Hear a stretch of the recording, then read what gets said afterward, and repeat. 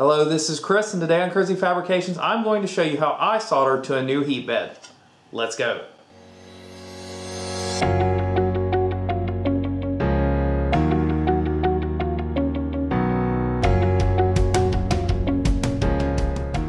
So if you're like me and you like to build your own 3D printers or you like to repair old 3D printers that you have, you're going to eventually run into the day where you have a brand new PCB heat bed like this that needs wires attached to it. Well, I found this to be a real challenge, particularly when you're trying to attach the silicone wires to the heat bed and not end up with cold solders.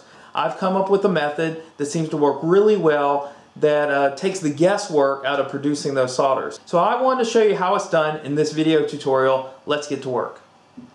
So before we get started, let's take a look at the components you're going to need to do the job. First, of course, we're going to need a PCB heat bed. One like this one. I purchased this from Ziltech. I'll have the link in the description if you're looking for one. Make sure wherever you purchase it from, get a 3mm thick one. It's going to be a lot flatter. It's going to reduce warping on it. It's also going to dissipate the heat better throughout the bed.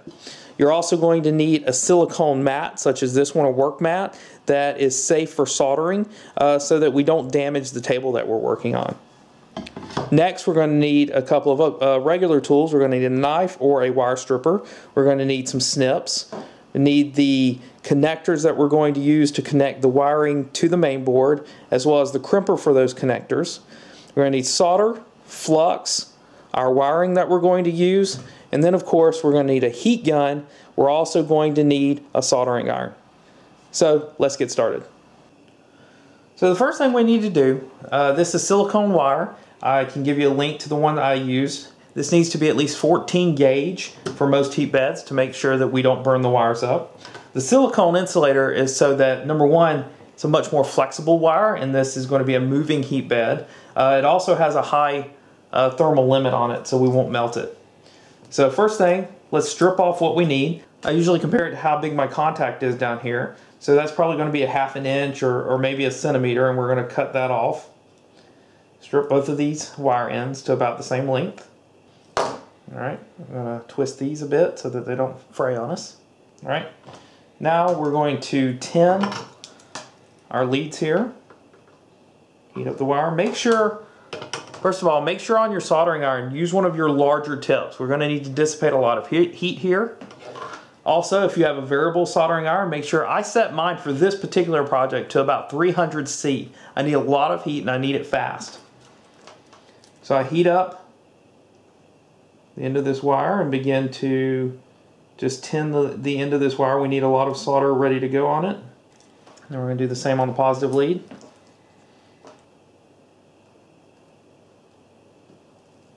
Yeah. And once we've tinned those, we're going to also need to prepare our board. I have a little no clean flux I'm going to actually put on the board so that the solder sticks better. Again, by heating up, and this should stick at first. Okay, I'm going to put down a layer of solder. Do it on both of them. Alright. Kind of smooth it out because it gives me a better place to work when I start soldering. Alright, so now this is where a lot of people have had plenty of luck just applying the leads to the heat bed. Now for me, I ended up, when I was trying to do this, I ended up with a lot of cold solders because the heat bed immediately wants to wick the heat from this while I'm working on it. So what I've learned to do is I grab my heat gun and I go ahead and prep the bed for the heat. So, get my heat gun going.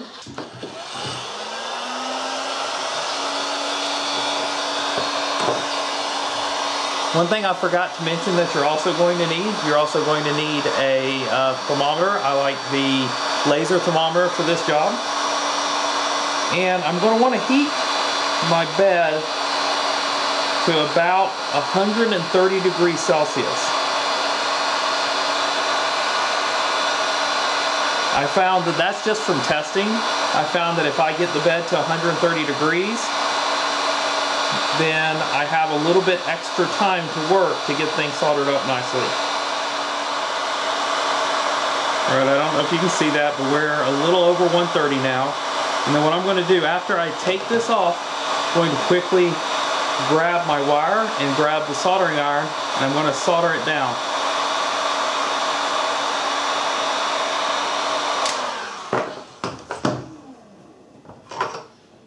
On this board, I want my red on the left.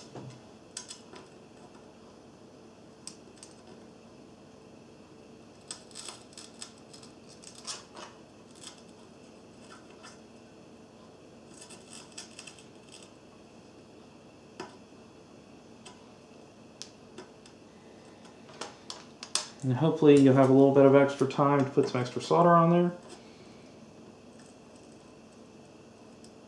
Make it look nice. I got that one on there. If I have enough time, I might be able to get both. But a lot of the times the board cools too quickly. And we just have to start over again. But it looks like we actually may get enough time this time. Let's see. There it goes. Starts to melt. Once it starts to melt, end up with a pretty good. Make sure you get all the strands in there. Alright, and that's it. So there are other things you can do on these boards. There's a thermistor that needs to go in the center hole. That can just be either taped down or glued down with some silicone glue. And if you want to, you can also put some LEDs here on the front of the bed. Again, not necessary. I've got LEDs in enough places where if those LEDs are going off, I'm not going to be checking the one underneath the bed. So after you've done the actual heated bed part, we still have to put connectors on here to make it safe to connect to our main board. So I use these crimp style connectors. Check the length I'm going to need the wire. Strip that off. Twist. Same on the negative wire.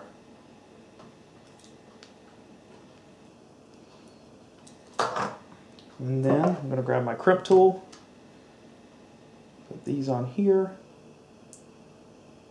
Make sure that the wire is actually coming all the way out the end. I'm going to crimp that down once. Alright, and do the other one. Crimp that one down also.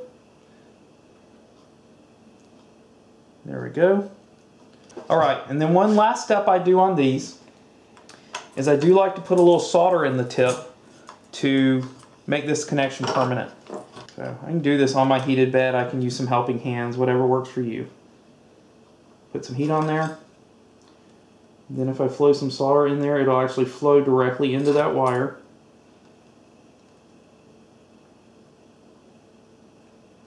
Then I can be sure that this connection is permanent and that this wire is not going to pull out and that there's a good electrical connectivity between here and here. Same thing on our negative end. There we go. These connectors are all done. Besides just attaching a thermistor to the center of this board, this project's complete. I hope you found this tutorial helpful. This was a process that I developed after reading some forums, after looking for some help on this, and the typical process is not working for me.